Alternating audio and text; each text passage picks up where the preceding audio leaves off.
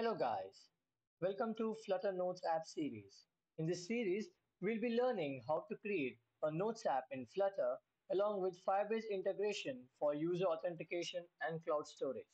So if you're interested in learning, then do watch all the videos of this series. Now let's get started with the app. First of all, let us create a new Flutter app using the Flutter create command. Now, we need to specify the app name that we want to create. In our case, it's the Notes app.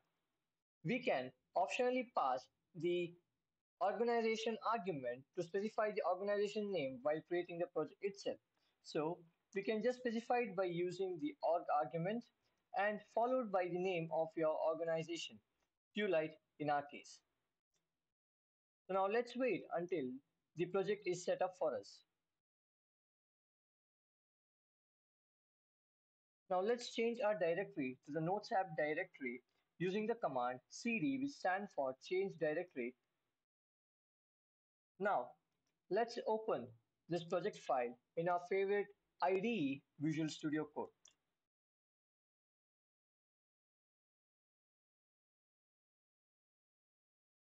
Now we can see that our project is set up for us.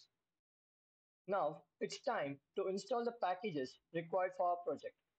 So to install the packages or to get the required packages, we can head on over to the pub.developer website. The first package that we're going to use is the get package. This package is basically used to manage the state of the app and make the app more reactive. We will be making a separate detailed video on how to implement the get state management in Flutter app. To install the package, we can copy the command from the installation tab and run it in our command line. Now let's paste our code, copied code, and install the get package. The second package that we are going to use in our project is Shared Preferences. Shared Preferences package is used to save data in the form of string, int, bool, etc. without setting up any database. To install Shared Preferences, we can get the command from the installation tab. Let's copy the command and paste it once again.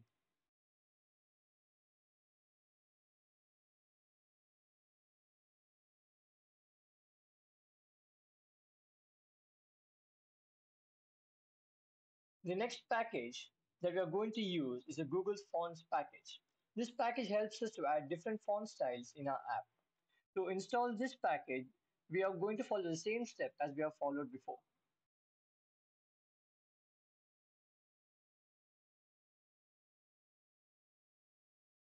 Now, we have successfully installed all the basic packages that are required by our project.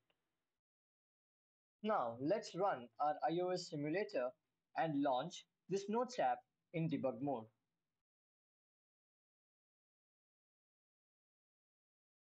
So let's minimize the screen so that we can see both the screens. So now we can have our VS Code on one side and our app running on another side.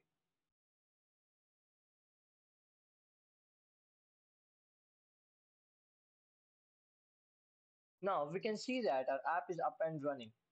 We have the basic incrementer app that is provided as a base project when creating the Flutter app. The one main thing in setting up any project is organizing files and folders. So now let's create some folders in the lib directory of our project to manage different files. The first directory that we are going to use or that we are going to create is called controllers. The controllers directory is used to store the logical part of the app. The next directory that we require in our projects is pages. So the pages directory contains all the different pages that are used in the app.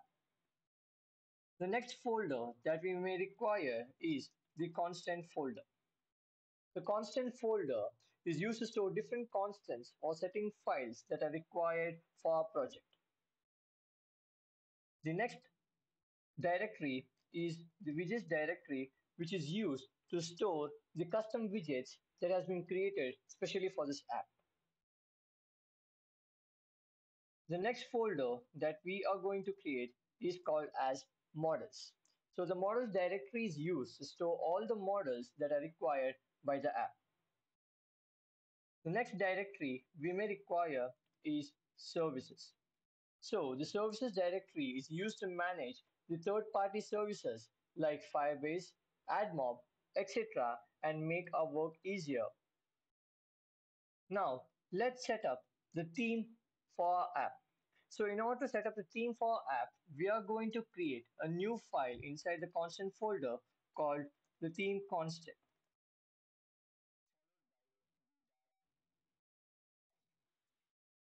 Let's create a class called theme constant to store all the theme data that is required by our app.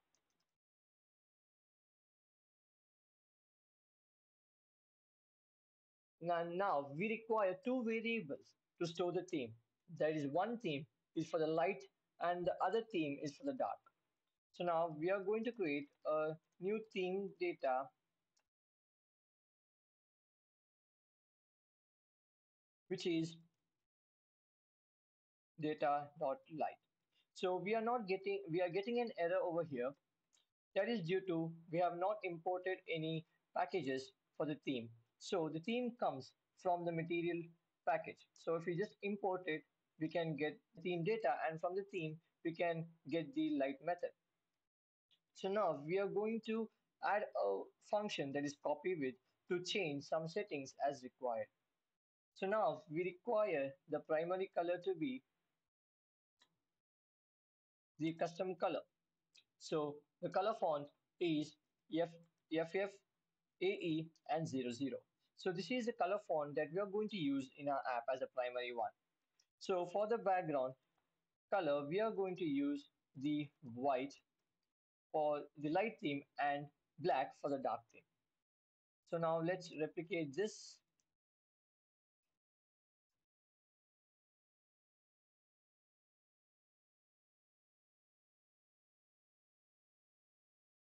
And don't forget to add the const modifier for these colors.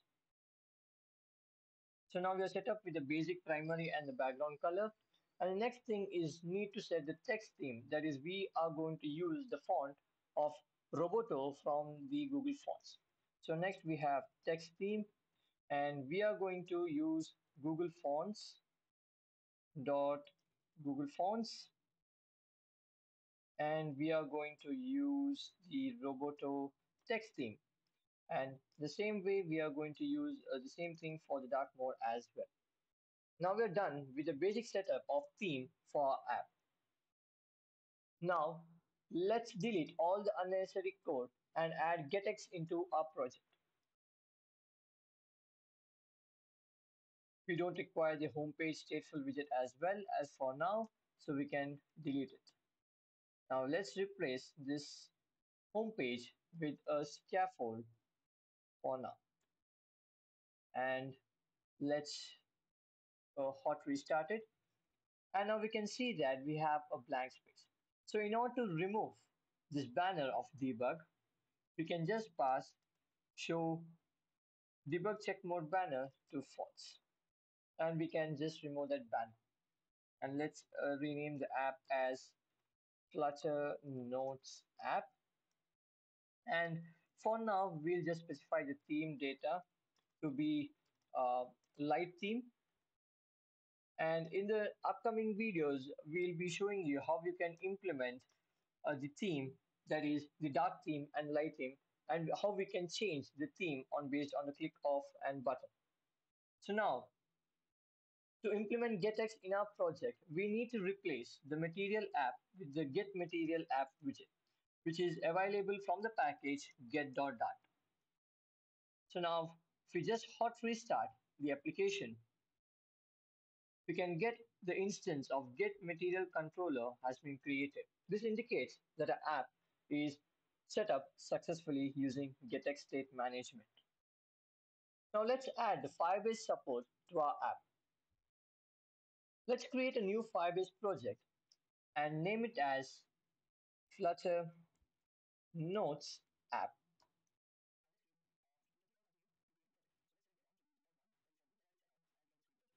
And now let's wait until our project is set up.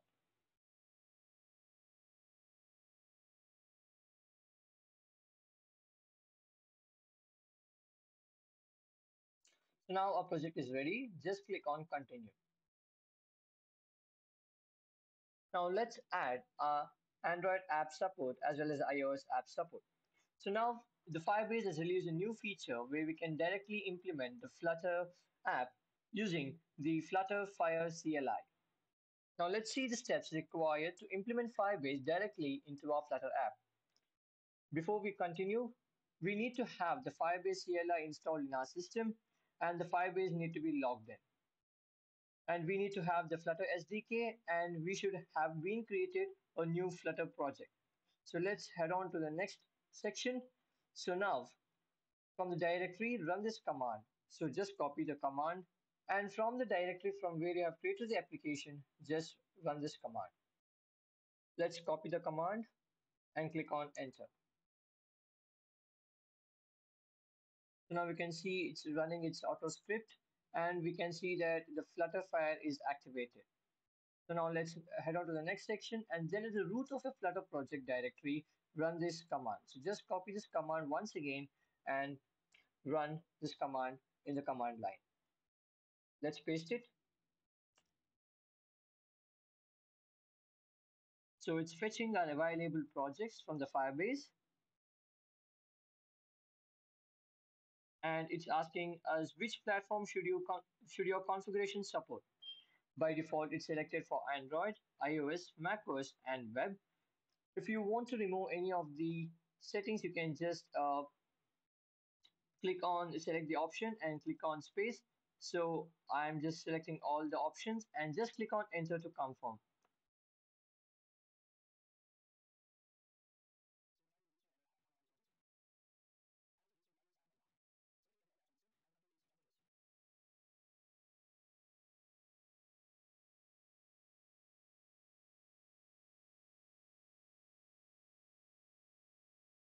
The files Android build.gradle and Android app.gradle will be updated to apply Firebase configurations and Gradle build plugins. Do you want to continue?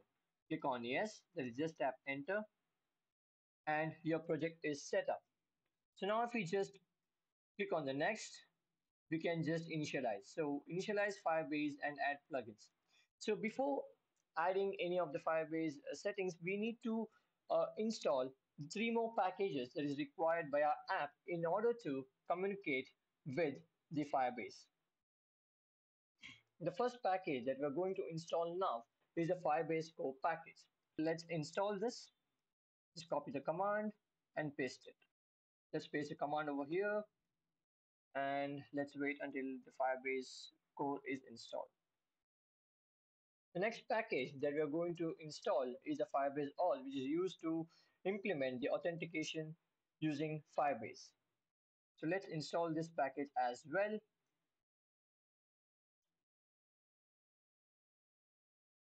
The next package that we are going to install is the Cloud Firestore. This package is used for our app to communicate with the Firebase database. So let's install this package as well. Now we have installed all the required packages for our Firebase support.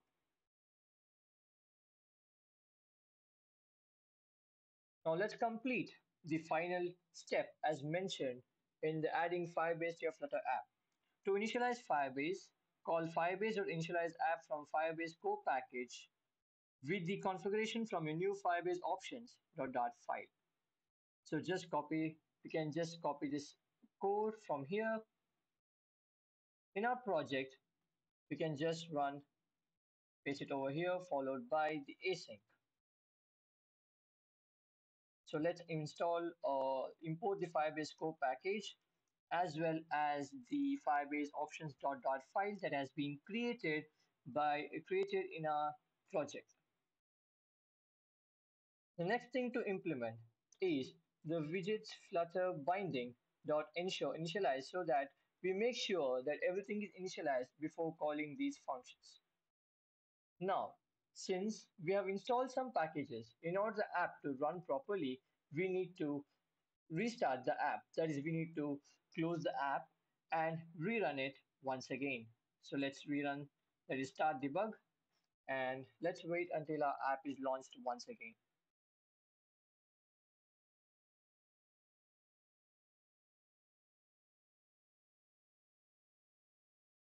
If you encounter the same error as we have encountered, you can just go into your iOS build folder and inside the pod file, change the setting to iOS 15.5 and then run the pod install inside the iOS directory.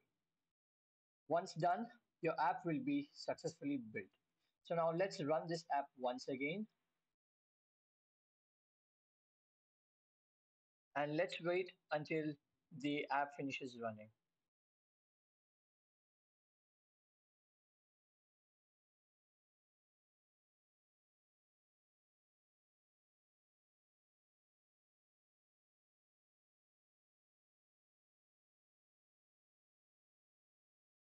Now we can see that our app has been built once again.